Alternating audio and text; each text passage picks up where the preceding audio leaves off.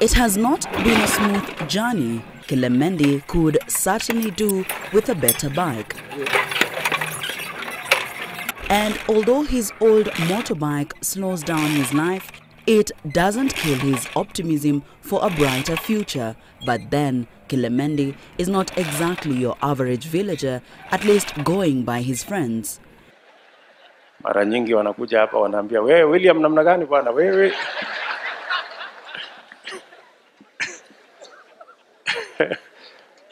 Ana mwingine hapo anaitwa Kilemendi. Tulikuwa hii Kilemendi, unajua huku Mheshimiwa Rais, huku mtu anaitwa Clement, huku anaitwa Kilemendi.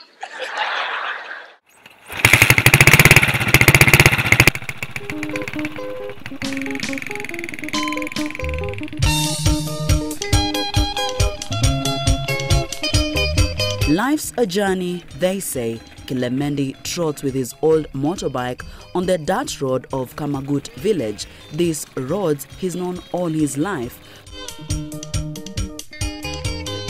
49 years ago, this same dirt road in Kamagut village, Uasin Gishu County, would lead him and William Ruto to the Kamagut primary school. And though much has changed over the years, this mud-thatched class still stands. And down the memory lane, Kilemendi would tell us of a friendship that would pass the test of time. Yeye alikuwa anapendanga debate sana. Wa darasa yetu, yeye ndiye alikuwa anaongoza. That entering Kamagut is a blessing became true for the two childhood friends. As neighbors, they would use the same path to education. Watoto wa njia moja, sana sana darasani tulikuwa tunaelewana.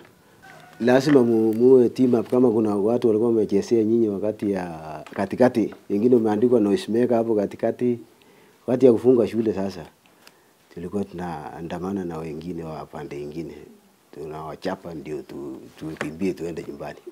One class, two friends with different paths in life that changed their status but not Kilemendi's perception. Madaraka ni yake, lakini uhusiano ni yetu na yeye. Changing fortunes have necessitated a change of lifestyle for the DP.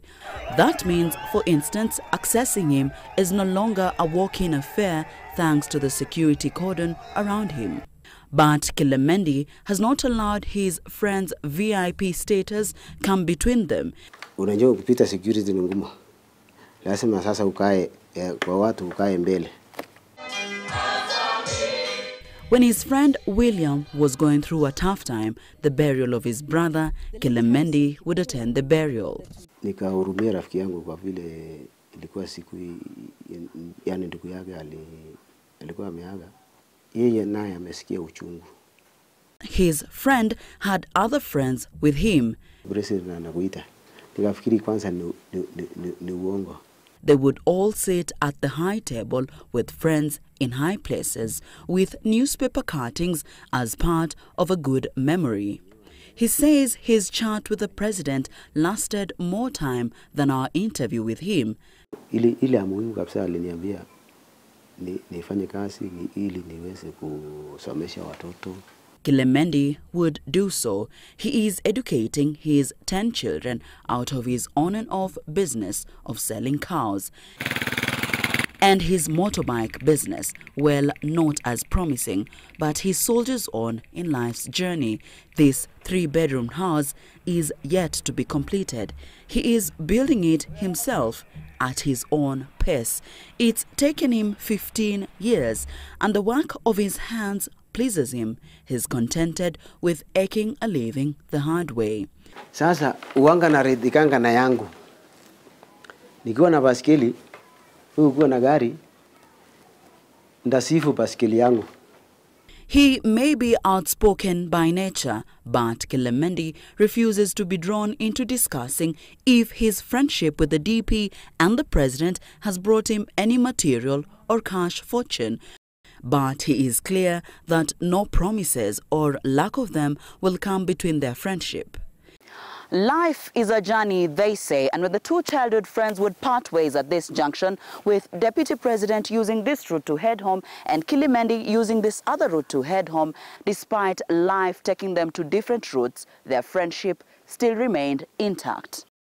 At his home, Kilemendi is the undoubted VIP. He may never experience the trappings of power enjoyed by his friend William, but he is happy in his own castle, or, as he puts it, bite what is yours and be happy.